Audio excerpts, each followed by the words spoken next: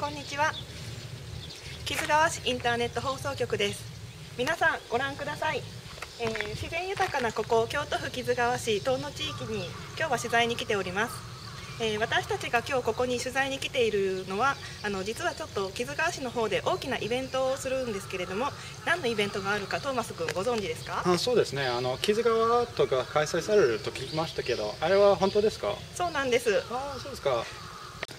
11月3日から18日までの約2週間、木津川アート2012が開催されるメイン会場になります旧当尾小学校の方に行ってみたいと思います。行きましょうか。楽しみですね。行きましょう。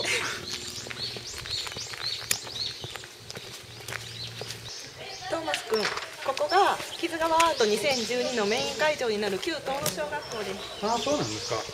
あれ、ちょっと待って、あれ、まさか泉姫じゃないんですか？本当ですね。今日泉姫に来てくれてますね。じゃあ行きましょうか。行きましょう。お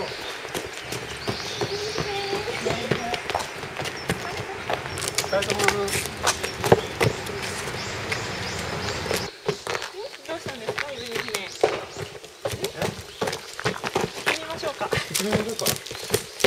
そうですね。あっちに何かしてはるみたいですね。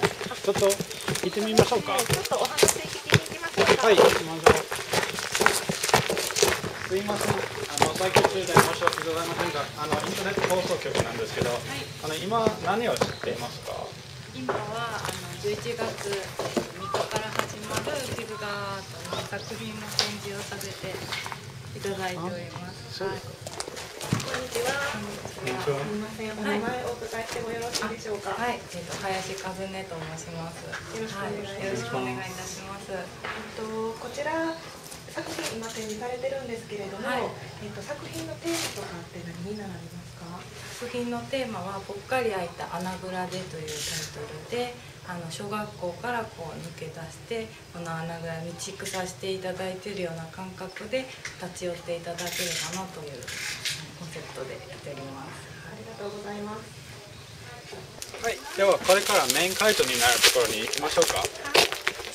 あれ、トーマス君なんかやってますよ。そうですね。何かバーベキューみたいなことをやってるんですね。なんか見に行ってみましょうか。はい。木津川アート楽しみですね。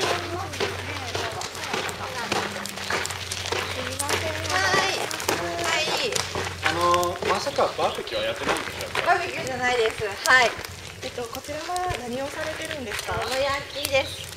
野焼きですか？これもじゃあ木津川アートの作品の一部ということです。そうですね。はい。アーティストの方でよろしかったでしょうか？はい。はい。すみません、お名前お伺いしてもよろしいですか？福田です。よろしくお願よろしくお願いします。あと北浜。よろしくお願いします。こちらの作品のコンセプトとかは何になりますか？北浜さん。コンセプトですか？なんでこういうふうに鳥の奴隷をやっての今回は作ってるんですけれども、これはまたみんなで楽しむイベントとして森八幡宮さんがはい、では市民の方々や観光客の方々へ何かお伝えしたいことがありますか？11月12日月曜日にまたこうやって野焼きをしますので、ぜひ見に来て午前中見に来てください。あと出来上がった作品は今日、職員室に展示しますので、それもぜひ見てください。はい、ありがとうございました。今日は楽しかったんですね。そうですね。当日も楽しみですね。そうですね。11月3日から18日までの間、ここ旧当野小学校で木津川アート2012が開催されます。皆さん来てくださいね。来てください。来てください。じゃあねー。